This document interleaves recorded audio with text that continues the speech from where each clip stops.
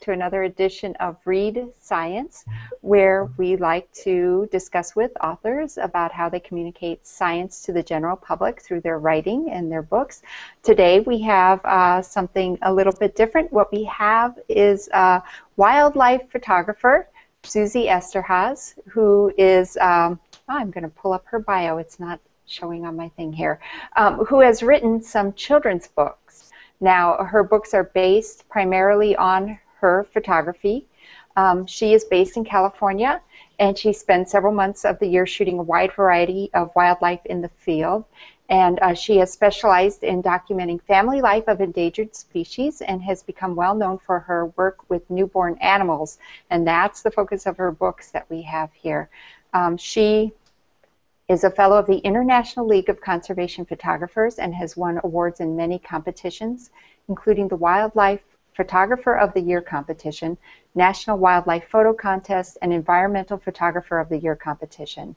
So she has many organizations, conservation organizations that she supports, and we will be talking about that in addition to how do you write a book for children that portrays nature appropriately and reaches their level and possibly inspires them to take care of the earth in the future.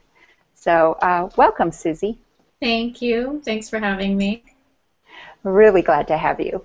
So what I want to start with first are your books so that people get an idea. Now, I follow you on Facebook, and I think, you know, I had a friend following you on Facebook, and I'm like, who's that? Oh, wait, she's got books. So I immediately started following, and I just love because you post things that say, oh, look, here's my some photographs of mine that have made it to Ranger Rick and to this, you know, so you've been in all sorts of journals, you know, from very well-known ones for adults to ones for kids, and it's just fantastic. So, so Suzi was so kind to send along to me her books from her series, which number in 6 right now, but you're expanding that, right? Yeah, so we've got 2 more titles on the way coming out. Great. So I'm just going to hold them up in series here. So this cheetah one, I don't know, has elicited the most oohs and ahs. I don't, maybe just cute cats just excite people with the internet world of cats. So we've got orangutan. They're really adorable photos. Isn't it true that these are tested by teenage girls at your house for their giggle factor? Yes. Well, so it's been a long time since I've had kids of the age that would be reading this book. So I'm going to guess, you know, you could read these books to kids as young as babies. But when they start reading on their own, you're probably looking at up to age 7 or 8. 4 to 7 is the 4 to 7 is what they've designated these as. So the language level is appropriate for that. But I would definitely, if I had toddlers, I'd be reading this to them. So since I have only 20s and teens anymore, it's funny though, they get really excited when they see these books and they will just sit there and look at them. And as an adult, I enjoy them too. So what I might want to do here is to grab one of these and, well, unless you have one there and you want to read a little bit of text, but just to give people an idea of the text level, would you like to read or should I read? You go ahead. Yeah, I don't have one handy here, so. You see the pictures here all the time, don't you? So, so for instance, here's the image from the page I will be reading. So obviously it's a suckling newborn here. So it says, cheetah cubs are always hungry. They need to drink a lot of their mother's milk so they will grow big and strong. Sometimes when mom is away hunting, they don't drink for almost the whole day, and then they get really hungry. The cubs drink milk every day until they are 3 months old. So this is the level of the language we are looking at. And the print is large enough that obviously when little eyes are looking at this, they need the bigger print. So looking at this, I'm curious. So did this start as, you know, I've got all these photographs, let me make a children's book? Did someone approach you and say, hey, you've got all these photographs, would you like to make a children's book? Or had you always had these ideas in your mind and then said, well, let me choose some photos to go with this? Well, I think all of these started as magazine stories, whether they were adult stories for like, BBC Wildlife or Smithsonian or whatever, or children's stories for Ranger Rick or National Geographic Kids. They all sort of started that way. And then once I sort of, after doing this for years and had this sort of collection of different species, I kind of started thinking about, getting into the children's book publishing world. But it was something I thought about for years before I actually kind of dove in. A lot of that was just because of my own time constraints. It's very time consuming to, to A, shop around book ideas and find the right publisher, and then B, pull all the images together and write the text and all that. Along with my other deadlines, I just didn't have time for a while, but then I kind of carved out some time. And originally, actually, for the series, I pitched 10 species, 10 titles, and the publisher sort of was like, you're an unpublished author in the book world, so, we'll just do 6, which was actually pretty good for someone who's unpublished to land 6 at once. I was really happy about that and very happy with my publisher. So it was actually a positive process that kind of all came together after years of thinking about it. Were you already interested in the young animals to growing up, as I saw mentioned, the sort of birth to adult story visually? Were you already doing the baby animals and things, and then you thought about children's books, and then now everyone can say, what a stroke of genius, baby animals for children. I have always been interested in that whole growing up baby concept. I think as a child, I read a lot. I read Ranger Rick, and at that time we had National Geographic World, and I read that.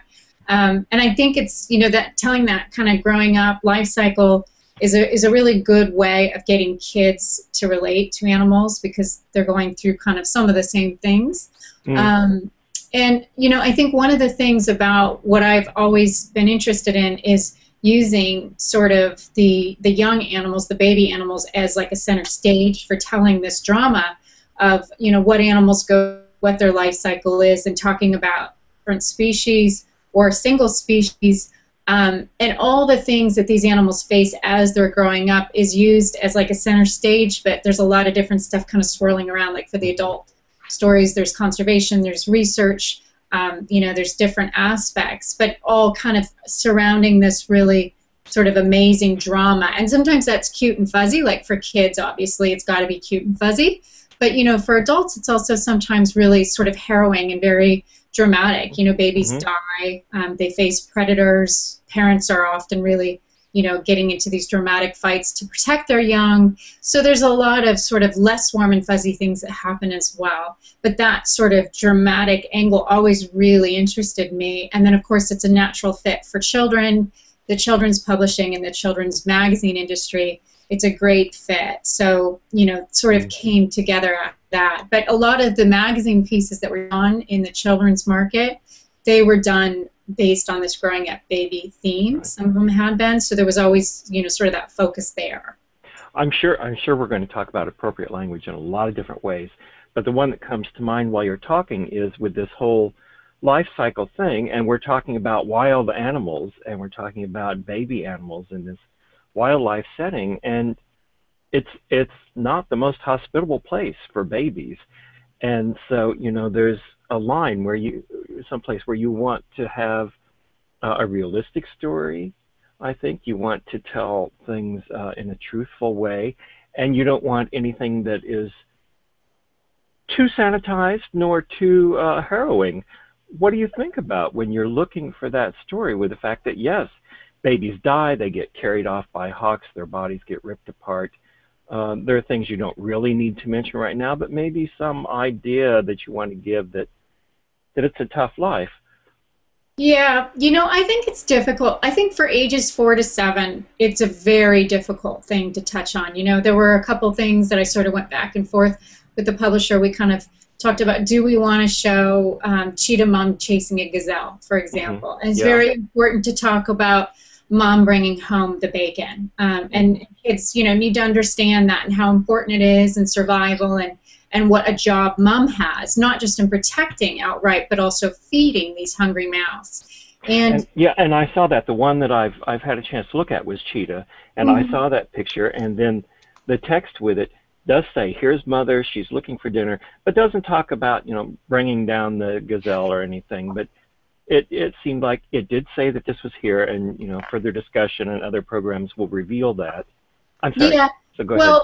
well, I think with kids, especially 4 to 7, you can't exactly the next image, which the stranglehold or the breaking of the neck, and you can't exactly show that to a 4 to 7-year-old because they're going to get completely traumatized, and you don't want to traumatize them so much that they lose interest in nature. Right. I think there's a real balance. I remember as a child going to Bambi with my mom and being so traumatized that we had to leave the theater. She had to drag me out because I was sobbing and I was a wreck, but it did profoundly affect me, and maybe it was in a positive way, but I definitely think we sort of, we need a balance, but we can't hide the fact that, yeah, animals are eaten and mom has to catch them. Do we want to talk about siblings dying when it's ages 4 to 7? Probably not. That's a little young for that. Ages 7 to 14? Yeah, I think we can touch on that kind of thing for sure. But when you're talking about the real little ones, it's definitely a real balance. And that's part of the challenge of writing these stories, is finding that balance of what these kids can digest and what is a little much.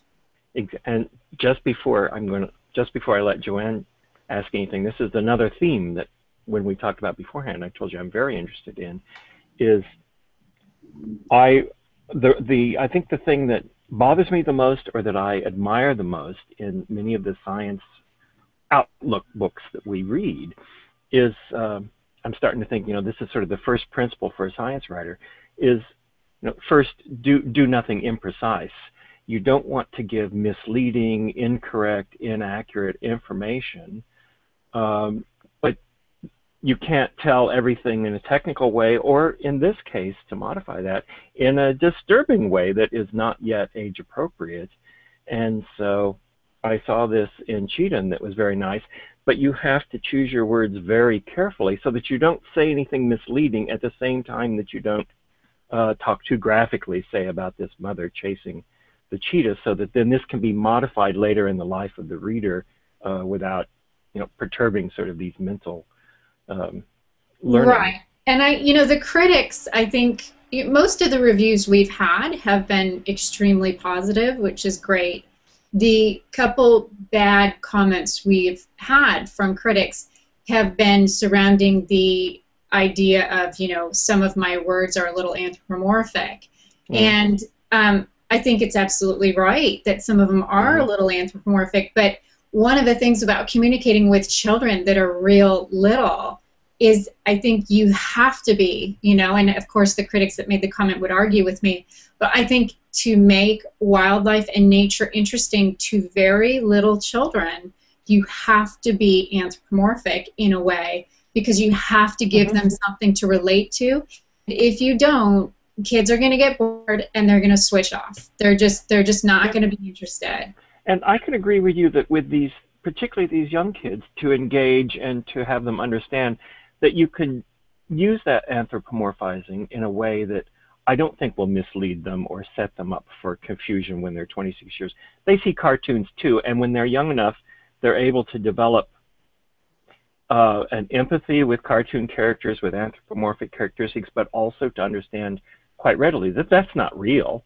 Yeah. And I think you can do that in a sensitive way that engages them and tells them what they need to know, and yet doesn't ruin them for the next 30 years or anything. I think that you have to have a real nice balance with, you can use some anthropomorphic language, but you have to have the science information in there.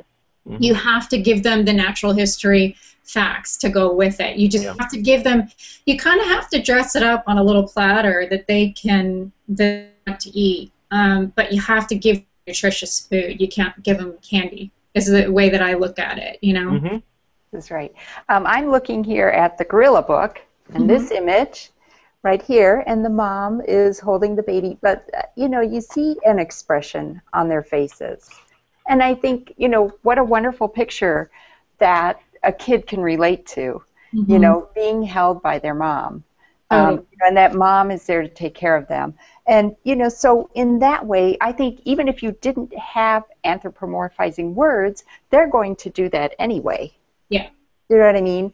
I mean, Yeah. so in your choice of pictures, you are telling a story, you know, and with the cliche that a picture, you know, is worth 1,000 words, you know, you don't need so many words, right? Because there is this image that Yeah. conveys a lot of meaning. Yeah. And there's a lot of emotion there, you know, and yeah, and that's another one, the grooming and how meticulous they are with the grooming. And you know, the babies are sort of flinching, they don't really like it. Just, you know, it's something all kids can relate to. That's right. I think, you know, but Mom, I don't want a bath. Do I have to? So now I would like to ask about these photos, about your life as a wildlife photographer, because this is, you know, it's just one of those things where you grow up, and if you watch really good National Geographic shows, you're looking at these images, and all I can do is enjoy the images. I can't even begin to put myself in the place of someone who is taking the photos and then choosing which ones to use and things like that. So I understand this is probably a really broad, you know, topic to get into, but what is it like to be a wildlife photographer? That's a big question. I know, and I'm sorry, but to me, it's something I can't even grab a hold of myself. You know, Yeah. you sit for hours and hours just taking pictures, and then hours and hours sorting through the pictures, and I wouldn't even know where to begin. Yeah, I mean, the hours and hours taking photos and the hours and hours sorting through photos, and then there's many more hours where you're not taking any photos at all and you're just waiting for something to happen or looking for something. And that, I mean, there's extreme patience involved in my career, particularly if you're working with families. So one of the things that, you know, some of my subjects have required me to habituate them to my presence. So for some of these animals, you know, jackals are my greatest example. I worked with this jackal family for about 5.5 months, and it took 17 days to habituate the parents to my presence. So that means 17 days of no photos. That's 17 days sunrise to sunset, just getting my Jeep a little bit closer and a little bit closer and a little bit closer to the den site until, you know, they're very used to me and very comfortable. So establishing that sort of level of trust and that kind of, I like to call it a working relationship with an animal. So, you know, they will essentially tolerate you being there, and in the end, not even notice that you're there. That's the ultimate goal, is that you just sort of disappear and you become invisible and become part of the landscape. You're like, you know, your Jeep becomes a boulder, that kind of thing. But it takes a lot of hard work and patience to get there. And for some of these species, it's, you know, some of them started off right off the bat very easy. Mountain gorillas are a great example. They've been habituated for, you know, 20 plus years, probably 40 plus years at this point, by scientists and tourists, and so going in and getting close to them, it's no problem. It's super easy to do. There are other challenges that come with gorillas, but habituation is not one of them. Then there are animals that really require a lot of time. The cheetah book, all those images are over like a 2-year period. So they were the ones that I, you know, spent a lot of time doing. So it really varies according to species in terms of, you know, the kind of adventures that I went through doing it. What I can say about, you know, in general about what I do, I think the best part is that every day is different. And that can be a good thing, and it can also be a bad thing. You can have an amazing day where you shoot, you know, 3,000 photos of penguins on blue ice, and it's mind-boggling, and the next day you get nothing. But it keeps it exciting. Every day is different in the field. Back in the office, looking at the computer doing Photoshop work, that is, you know, monotonous and tedious, just like any computer work is. It's not glamorous. You know, I've got neck problems from working my mouse so much. It's, you know, there's some very not glamorous parts, not to mention, you know, tromping through jungles and getting ticks up your nose or having bugs lay eggs in your feet, that kind of thing. That's not glamorous either. But, you know, there are some really exciting, some really fun parts to the job, and clearly I love it because, you know, no one does this for money. You do it because you love it. And I do love it still, you know, but it definitely can be exhausting and very trying. I guess we were hoping, Joanne, to find the perfect all glamorous all the time career here, and now we're disillusioned. I'm lucky if I could get a good picture on my iPhone. Actually, my dad calls those PhD cameras push here dummy. So this is not my not my field. So how many years have you been doing this? Because you're quite accomplished, really, to have these books, to be in so many publications. Is it I would assume some balance of the time you have spent doing this and maybe a bit of natural talent? How much of that comes into play? Well, I think a lot of it is dedication and hard work. You know, I did have, so I've been doing this full time for about 10 years, maybe a little more at this point. And prior to that, I had a day job. So when I got out of college, you know, there was absolutely no way I was going to be able to just sort of get into wildlife photography. I knew it was very competitive, very difficult to make a living. I didn't have any money. So I got a day job, and I worked that day job for 6 years and did my wildlife photography at the same time. So I was super dedicated, total workaholic. I'm still a workaholic.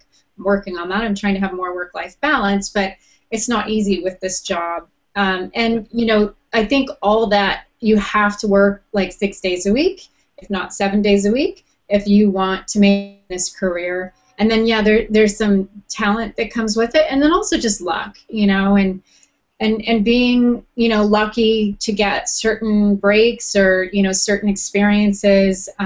But I would say the vast majority of it is perseverance. I always tell young people, because they always ask me, like, you know, how'd you get into it, blah, blah, blah. And I always say, you just gotta persevere. It's, you know, it gets hard, and you're poor, you're broke. I had an enormous amount of debt in the beginning, and you just have to sort of get through it. And if you love it, I think that you can make it, but you have to really love it more than like anything else going on in your life. And it's very, you know, I also too, you know, I don't have children, and I think it's very difficult, particularly for women, to make it full time in this if you have children, because it involves a huge amount of time on the road. You know, last year I was on the road 7 months. This year I'm hoping to take that down. I used to be on the road 10 months of the year, you know, and it's very difficult to have work-life balance when you are, you know, off in strange countries for that much of the year. Right. So what did you study in college? Was that completely unrelated, or? So in college, what I did was I had a major in environmental studies, and I essentially had sort of a non-official minor in art.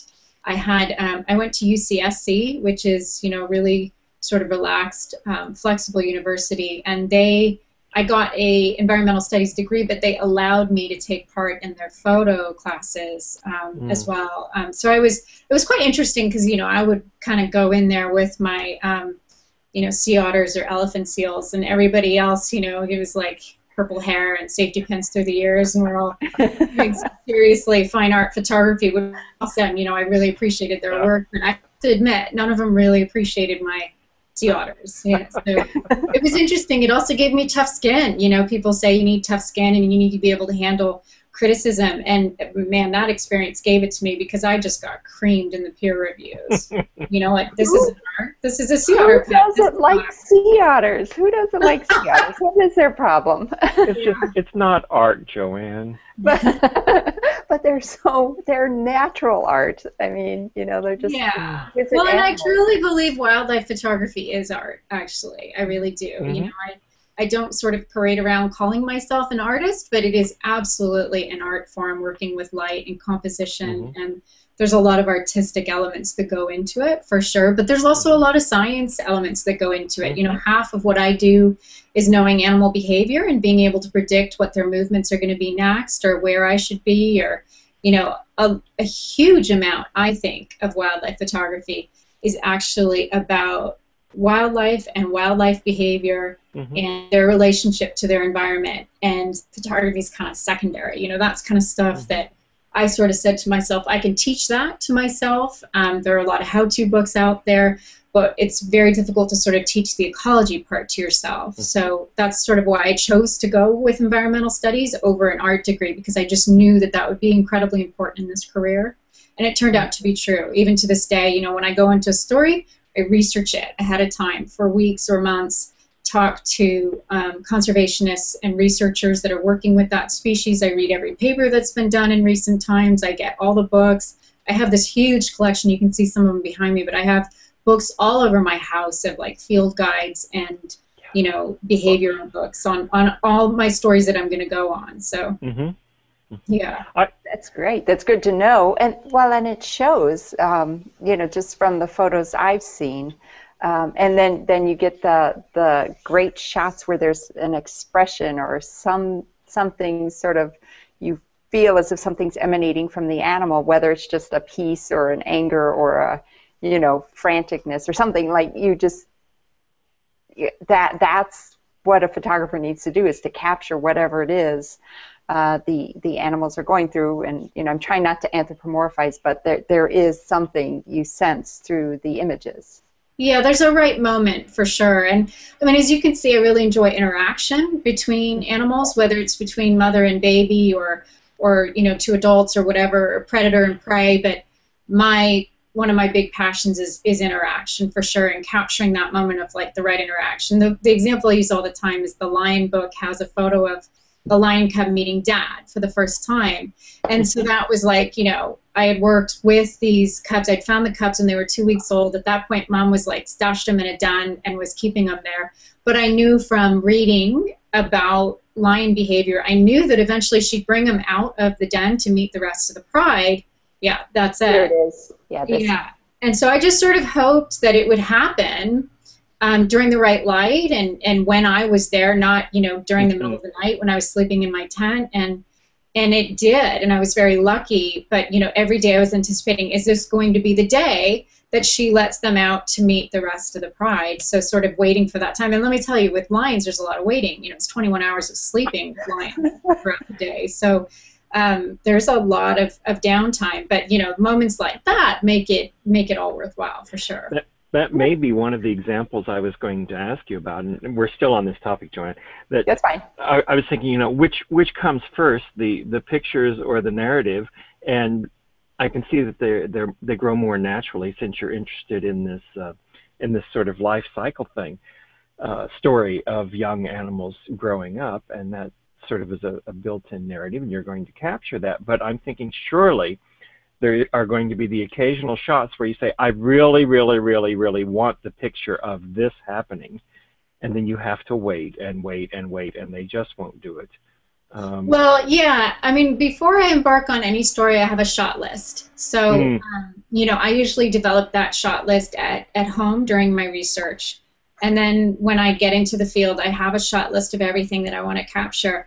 But there are absolutely times where I anticipate getting a shot and I don't get it. You know, a good example is I just did this tiger den story of newborn tigers in the wild, and I really wanted a photo of mom carrying the cub in her mouth, one of the cubs in her mouth, and I never got it. You know, I got a lot of other amazing photos, and it was, you know, really awesome, kind of groundbreaking work, but I didn't get that. And let me tell you, I still think about that. You know, I always joke around with people that there's like a grieving process when you come home and you do your edit. The first stage is grieving over what you didn't get, whether it's like you screwed it up and didn't do it right, operator error, which I still do, and I'm not ashamed. Lens cap on? Yeah. Well, not lens cap on, but, you know, camera movement or just, you know, stupid things that we do and screw up, or whether it's that, you know, the animal didn't perform and they didn't do what I wanted them to do. But yeah, it is funny. There is like a grieving process to the edit. So what goes on your shot list? How do you develop that? What are the things you're thinking about when you're deciding what you would like your targets to be?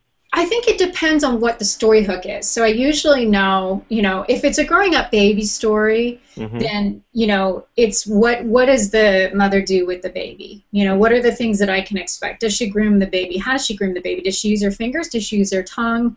You know, how does she feed the baby? Is she hidden when she's feeding the baby? Is she out in the open? Is the baby feeding while she's climbing? Like, you know, all these different things. And how does she leave the babies in the end? Does she just slink off while they're sleeping, like cheetahs do? Or, and you know from doing behavioral research beforehand about yourself. I know from doing behavioral research beforehand, usually, yeah. And then, you know, and some of it too is is quite universal. Like working with cats, there are some universal similarities between species that I know.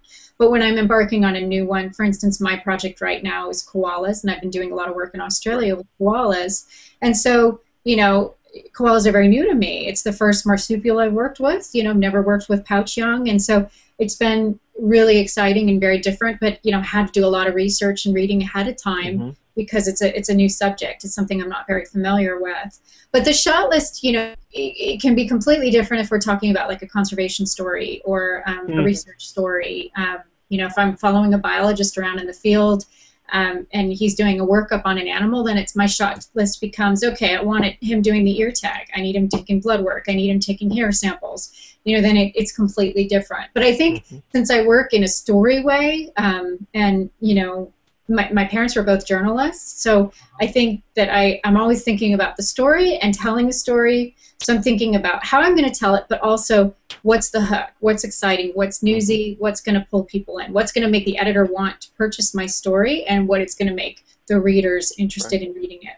So you can adjust as you go, but you actually do have the story pretty much in mind, at least a draft story in mind that you're working with that guides what you're doing. Yeah, absolutely. And then sometimes my story will be like completely turned upside down when I get into the field. Yes. Sometimes something amazing happens that I wasn't expecting, or like I discover something sometimes really horrible in the way of conservation that I think needs to come out, or whatever it is, and my story can be completely turned around.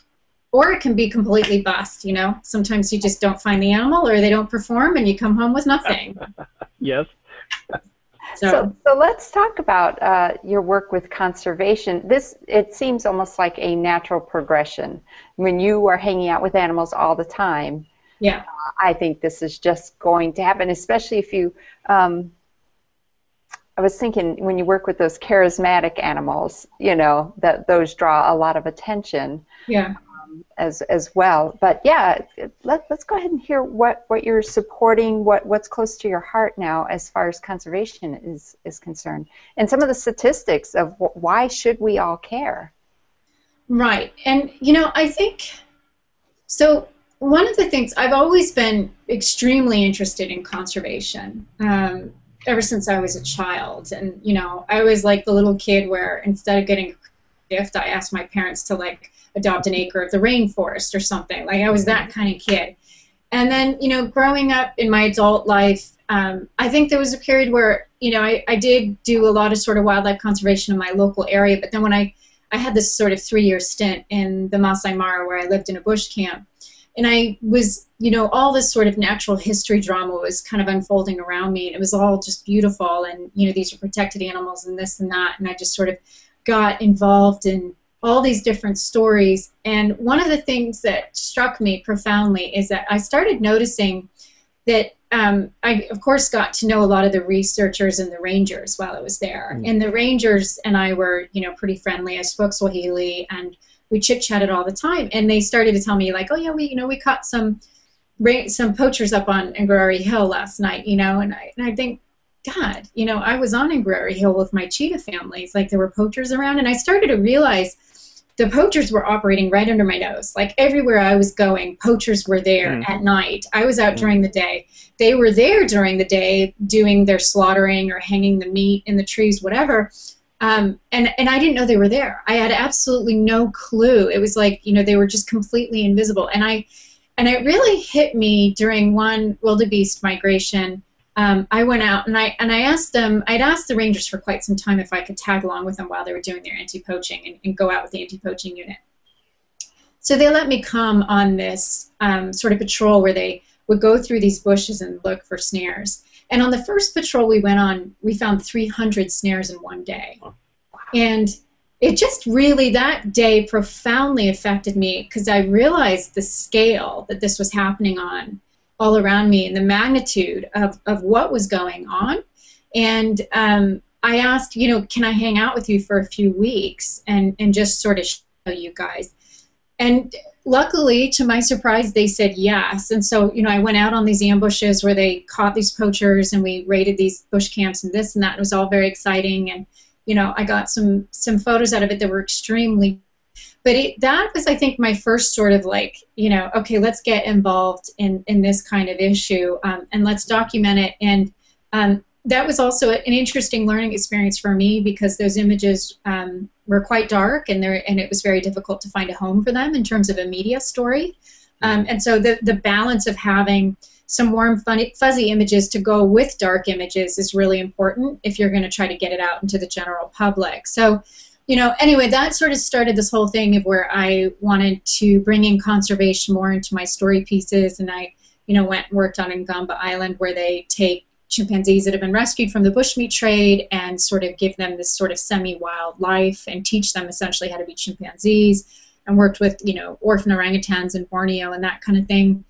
Documenting what they were doing, and then taking it one step further and saying, okay, you know, we've got these images, we've documented what's happening, how can we use these images to help their causes? So I, you know, of course, like every wildlife photographer, I get an enormous amount of requests for free imagery, and I can't say yes to all those, unfortunately, as much as I would love to. So I decided I'm going to pick kind of like a handful of organizations to support over the long term. And all of those organizations are people I've actually worked with on the ground, so I know 100% in my heart that every single penny is going to where it should go.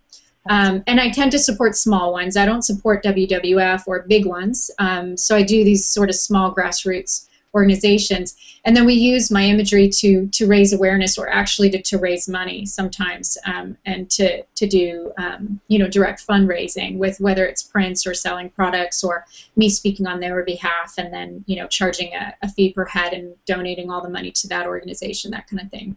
So, you know, I think that one of my things, it's very difficult with these children's books because they're so young, right? But the back page is all about conservation, and you know, well, there's some natural history, but some conservation, and how kids can get more involved, in pointing them out to a website where they can go for conservation. Because 4 to 7 is a little bit too young for them to sort of get really involved in the conservation issues. The older ages, 7 to 14, is a little bit easier. But you know, if you engage books them for that, the 7 to 14, or that's just in Ranger Rick, for instance? So that's in Ranger Rick, but also I'm working on a series right now on wildlife rescue, and that will be ages 7 to 14, and that will touch on a lot of the conservation issues, and that will be, you know, that's where the sort of real balance is coming in the sort of how much do we tell kids, particularly when you're talking about like the bushmeat trade with apes. I mean, that kind of stuff is so horrific. And trying to get it in a way that these 7 to 14-year-olds will digest it. But yeah, I mean, but I think where I'm going with the 4 to 7-year-olds is, like, I think one of the things, trying to get kids jazzed on conservation is planting the seed of loving wildlife. That's step one, you know, and getting them excited about wildlife and getting them to love cheetahs is like the next natural step is, okay, I love cheetahs. What can I do to help cheetahs? What can I do to protect cheetahs? So, you know, I guess my hope is with Eye on the Wild, with this young kid series, that it will get them jazzed and get them inspired and get them loving animals. For me, it was like going to local wildlife sanctuaries and zoos. Zoos got me really jazzed about African animals, and then seeing documentaries of Jane Goodall and that kind of thing. But anyway, so the conservation thing is something that, particularly in recent years, I've really sort of feel really good about and really want to do more of and dedicate more time and trying to do everything I can. There's a couple of my favorites. Sumatran Orangutan Society is doing incredible work with orangutans on the ground, and I'm a patron of theirs, and I do everything I can to help their causes. Cheetah Conservation Month is another one that's been absolutely amazing. And some of them are real little ones, like Kabali Chimpanzee Project is a tiny little organization, but doing incredible work of snares, snare removal in Uganda. And so, you know, I do sometimes choose to support these little ones that are working regionally because there's no money lost in overhead. And, you know, I'm very suspicious, just sometimes from direct experience, which I won't get into, but, you know, of working with these organizations on the ground and really seeing who's actually making a difference, but, you know, other than like just driving around with the logo on the vehicle, which we see a lot of in Africa, and, you know, finding out who's actually doing something. I think you're right that without even doing overt recruiting to a conservation cause, that teaching the 4 to 7s about animals, developing empathy, giving them any sort of insight in a wildlife that gets ever more remote from city dwellers in this country is the strong foundation that you need for at least a later interest, if not, active involvement, but even the interest that would come from that is a very valuable thing. Mm-hmm. I think our greatest challenge with wildlife conservation, I genuinely believe, is the disconnect with nature and children right now that we're seeing in future generations. And it is alarming and very scary. And I think about, I lived in a suburban area, but I had a real connect with the animals that were living in my yard, and I was out in the mud all the time, and I was climbing trees all the time. And I didn't grow up in a rural area. I was in suburbia, so we can do it. I think it's just a mindset of getting our kids out there in the dirt again, and getting them to look at the birds in the trees, and getting them to look at the squirrels and appreciate them and think of them as something besides nuisances in the yard. And what better way to do that than to tell engaging stories that causes kids to say, I want to go out and look at worms. Right. Whatever they want to do. Right. I'm not doing that, but yeah, that's how come I became a biologist. But well, I mean, I did. We lived in Guam for a while. My dad was Air Force, and I just boonie stomped all the time. Awesome. And, so it was great. Although I became a molecular biologist, but still, that connection to nature was really set the seed for that. Right. I'd like to talk a little bit about. Which sounds like a lot of fun if I were someone interested in photography, is that you actually run photo tours, so people could sign up for a fee and everything's included, their stay and opportunities to shoot and to learn from you how to take great photographs. So tell me about some of those that you run. So I run about 3 of these a year, and I do it to sort of different locations. There's a couple that I offer kind of regularly, like Costa Rica I offer every year. But then I switch up my locations as well, partly to make it really interesting for me, but also I have clients that travel with me and want to go to different places. So they've gone to Costa Rica and they don't want to go again with me, so they're going to go somewhere else with me. So,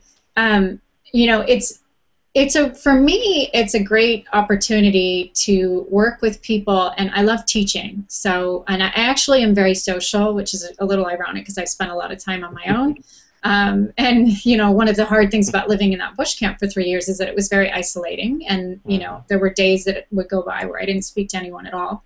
And I am a pretty social person. I like being with other people, so I still do an extraordinary amount of work on my own, but with these tours it's really fun because you get in this small group of people where people have the same passion and the same interest, and everyone's jazzed, and it's kind of cool to be with people who are as jazzed about a lemur as I am, and you kind of feed off that energy, which is really fun in creating imagery as well. So with my tours, I like to keep them small, and I do a lot of teaching if people want it. Some of my clients don't want teaching. Some of them, already know a lot about photography. They have, amazing is going to be put in the right place at the time because they know that I'll do that, and I'll give them a good wildlife opportunity. And other people come, like literally with the camera, not even out of the box, and want to learn, and that's great. I love working with beginners. Beginners are usually super enthusiastic and really jazzed. But it's just a really fun way, for my clients, it's a fun way for them to learn, but in the company of other people. It's a social thing. It's fun. And it also makes it easier to travel when you're doing a small group, and safer in many places. Some people are, frightened of going to places alone. And so, it's a lot more comfortable for them to join a tour where they know they're going to be taken care of, and myself and my local guide are going to make sure all their meals are really good and that they're sleeping in comfortable beds, and, no one's going to, well, if there's a tick up someone's nose, we're going to deal with it, kind of thing. And, you're going to have someone to sympathize and that kind of thing. So, they're just fun. They're just downright, a fun thing to do. I look forward to my tours every year. If I had more time, I would do more of them, but I just don't have time. Right. So who helps you organize that? Because it looks like a lot of organization. Or do you set that all up, I or you do it just? all on my own, yeah. So, Wow. Wow. I Because I imagine these, setting up where you're going to stay here, and then you're going to stay here, and then this is how we get our food. And Well, I do have like a ground operator that I work okay. with in some of these places, but some of these places it's like, I work with 5 different companies, and one person's handling the airfare, and the other one's handling like Okay. the ground transportation and that kind of thing. But yeah, it's an extraordinary production, which is one of the reasons why I don't have time to do more than 3, because there's a huge amount of legwork that goes into it ahead of Yeah. time, and then on the ground, it's pretty exhausting, but I get an adrenaline rush when I'm in the field. So, going, straight for like 14 or 15 hours a day for 3 weeks would kill some people. But for me, I'm just, I don't know, I throw off that kind of thing. And these are, some of the places that I go to are pretty exciting places where everybody gets, really jazzed. And some of them are hard places too. I run India, and that can be trying for some people. Even though tigers are amazing, India is a difficult place to. I've just been to India in February with a reporting project. We were looking at child survival issues, so that was a bit tough. But India is a culture shock. It's exhausting. Yeah. It's exhausting. Yeah. So if Yeah. I went, I would definitely, it's no secret, I think, to anybody who's followed me even for 3 minutes on any social media that I love sloths. So I would, if I really wanted to learn something about photography, and some days I go, boy, I wish I knew how to take a picture of this. Yeah. I would go to Costa Rica. I would go to the sloth sanctuary, or I'd love to go to Monterey Bay and, see the otters for sure. And so well, Costa Rica is actually kind of my favorite one, and that's one of the reasons why I'm going to just come out and confess. That's one of the reasons why I offer it every year, is because I love it. And Costa Rica is such an easy country to be in, and no one really, knock on wood, no one really gets sick, and people, it's safe for the most part. Outside of San Jose, it's such a safe country. It's an easy country, and this is going to sound horrible, but it's easy because everybody speaks English, so there's no language barrier. The roads are mostly paved, so you don't have, grumpy people who are getting car sick. It's a very easy place to run a tour, and the wildlife just like jumps in your lap. That's one of the best things about Costa Rica, is like you just walk around the garden of your eco lodge, and there's a toucan or a macaw or like a monkey right above your bungalow. So you don't have to like sit there and wait hours and hours for a tiger to show up at a water hole. It's a very different game. I don't see any disgrace in doing something easy every now and then. Yes, I agree. So will one of your future books be about sloths? Yeah, it's in the plans, yeah. So it'll be about the sloth sanctuary and everything that they do there, and it'll be a big fundraiser for them as well. Okay, so and then you said you had 2 books coming out in this Eye on the Wild series. So if one is sloths, what's the other going to be? Okay, my book agent probably would hate that I'm doing this because we haven't actually signed yet, but I got word last week that we've got tiger and elephant coming, which is great. Great. Wonderful. Yeah, so that'll be coming in 2014. Mm-hmm. Okay, so I noticed then, I'm looking at these, all mammals. So what's up with the reptiles and the birds and everything else? Do you just have a better connection with mammals, or?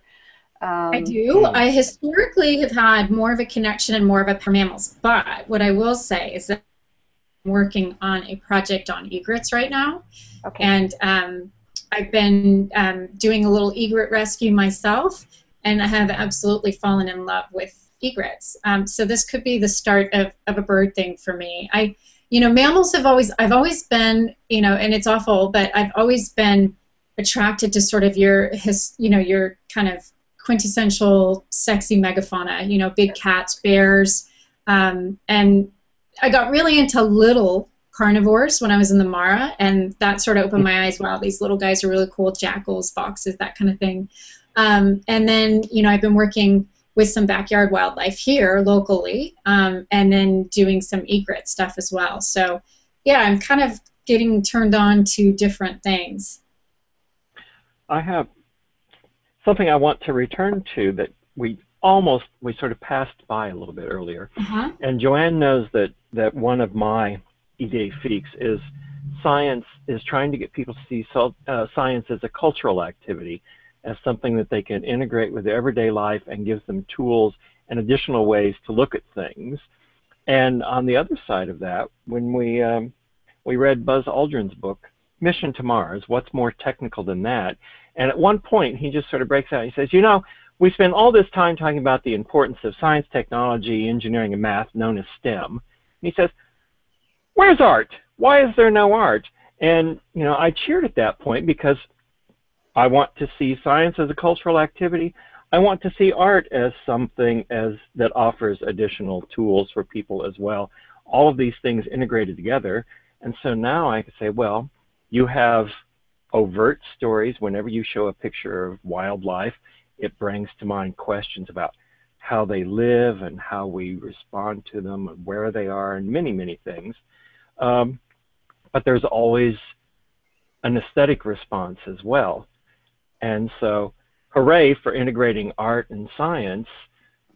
And I don't know, there's no question, this is just the topic, but you think about these things because you said so, and you want to take attractive pictures, and you want to show attractive imagery to people, but you also like it now that it shows the story, and the story is about the biology, the animal, their behavioralism, and all of these many things.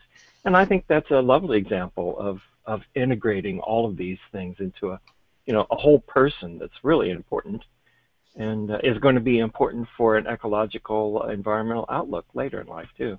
Yeah, and I think one of the things that I've always felt in my career is that I kind of walk this sort of line between science and art. And I'm not a scientist, but I'm also not really an artist. I'm like somewhere in between. And I know compared to a lot of very artistic, talented photographers, I work in a much more science-like way. And I think that there is sort of, wildlife photographers do kind of walk that line between. Some wildlife photographers are actually proper biologists and are actually scientists. And I never really felt, it's interesting, as a child, I never felt like I really belonged in the sciences, but I also didn't really belong in the arts either. And I didn't really feel like I belonged anywhere until I started doing wildlife photography. And then it was like, this is exactly where I belong. But yeah, I think you do sort of bring those two things together, because even when you're photographing really horrific stuff, some of my predation stuff, I've got some dramatic images of, a good example is African wild dog down a warthog, and it's pretty brutal.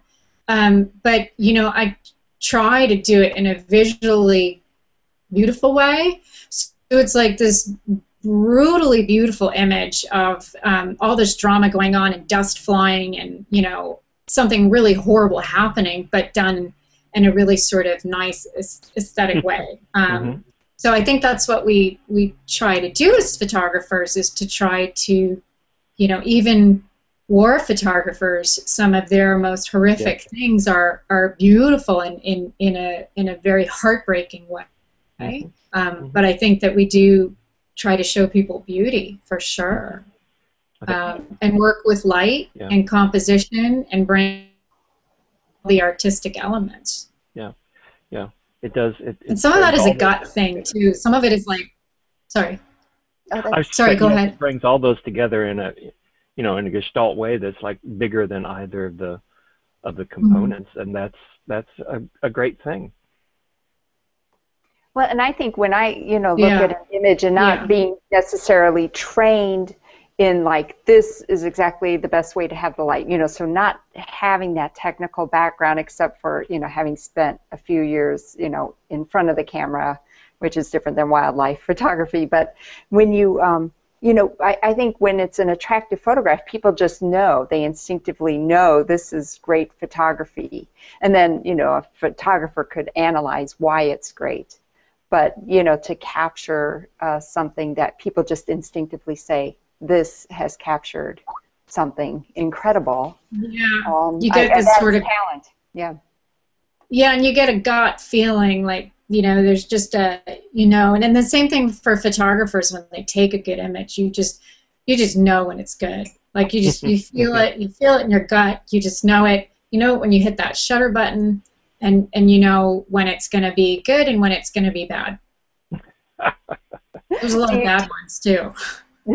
Yes. Do you ever have where you're on the edge, like, so you've got two images and you're like, which one's better, or is it almost always clear?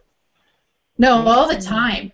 And I think I'm slightly OCD with that kind of thing, because I will, I've gotten better over the years, but I will just belabor a decision like that, just like, and then someone else will look at it and they'll go, those two are identical. And I go, no, they're not.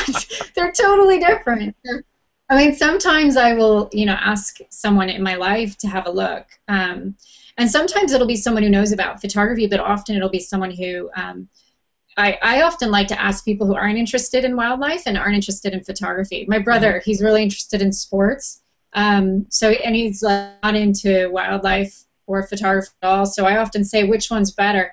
Because sometimes that's our audience. We're trying to pull in people who aren't interested. So, I try to keep that in mind depending on the project when I'm asking people what they think. Well, and that is part of what we're trying to do here with Read Science, is how do we relate science to these topics to the general public, not to the experts in the field. Mm-hmm. So you're doing exactly what we have a passion for promoting. Right. It looks like we're getting down to the end of an hour here, and it's always terrible. I hate this part, but I'm wondering if there's anything else that you would like to add that we forgot to ask that you think is particularly important, or everybody else asked you and you think people need to know. Or you don't want to answer. Or you don't want to answer, yeah. Well, no, I mean, I guess in terms of the books, I just... I really hope that whether it's my books or somebody else's books on natural history, I really hope that parents out there will bring natural history into the house for children, in the form of books, and also take their kids out. I know we talked about that a little bit, but, take kids out on bird walks, and you don't have to go far. There are things in your backyard, but also, take kids to the local zoo and get kids jazzed about cheetahs and lions. It's the whole world that's going to save cheetahs, not just the countries in Africa that have cheetahs. Mm-hmm. In fact, we're probably more important than they are if we all care in the developed world, and put enough pressure on governments, particularly with animals like tigers, who are slipping away before our eyes, and to get our future generations excited about tigers and some of these species. I go to some of these areas, and I don't want to be too doom and gloom, but just got back from Madagascar, and it was one of the few places where I don't think my niece will see those lemurs in her lifetime. I think by the time my niece is old enough to go to Madagascar, many of those species I saw this year will be gone, and that to me is extremely depressing. And only from pressure from developed nations where Madagascar would do something different, and it does make a huge difference, I think, to get our future generations involved. So so this video will be up online on our Read Science YouTube channel, and what we'll do is we'll put links to all the organizations you've listed in the back of your books here, and then we'll collect from you other organizations that you have a heart for, and we'll make sure that that's available. So when people come visit, then that will all be in one place. We appreciate you coming on, and definitely I love your books. And really, anybody out there, if you have small kids somewhere in your life, I collect them all. I mean, if my kids were little, they loved series, and they'd be just like, they read them all, and they just stick them in a pile and sit on the floor and read them. And I know they would have done that with this if they were still that little, but they grow so fast. Your one day I'll have enthusiasm, grandkids, I'm sure. your enthusiasm, Joanne, says it's not just restricted to young people. I think you've enjoyed reading these books yourself. Yeah, I know, guilty, but this, for me, I'm a biologist, right? So this kind of stuff really is, and then my guilty pleasure of my little stuff. Yeah. Sloth. Yeah. I know, isn't it? Nice. I like that. I know. I've got to bring the sloth out a few times here on. I didn't bring out for Buzz Aldrin. I don't think he would have. No. So, but I'm so. Or maybe he would have. We found out he likes coconut ice cream. So. You know? Oh, maybe Buzz likes sloths. You never know. Who doesn't like sloths? Who doesn't? So, okay, so we're looking forward to 2 more books in your Eye on the Wild series. We're looking forward to, is it a book or a series of books for middle school, 7 to 14? Is that one book? It'll be Wildlife Rescue. And that's It's one going to book? be a series. A series, great, fantastic. And then, is that all that's in the works right now, other than all your magazine work? I mean, it's in the way of books, yeah. There's some adult books I'm working on that I can't really talk about yet. Some coffee table books, but yeah, no, it's mostly just cruising on the magazine stories still. Okay, great. Oh, well, that's fantastic. And like I said, I follow, Suzi has a Facebook page that everybody can go check out, because you can keep up where her images are ending up, and then recognize she's just about everywhere. So, Suzi, thank you so much. This was so fantastic. I'm a fan. Thank you, Suzi. And I appreciate it. So, and I guess thank you for everybody for watching. We won't have another hangout until July, where we've got a couple lined up, and we'll keep you up to date on those in the future. So, okay, I will see you sometime in July.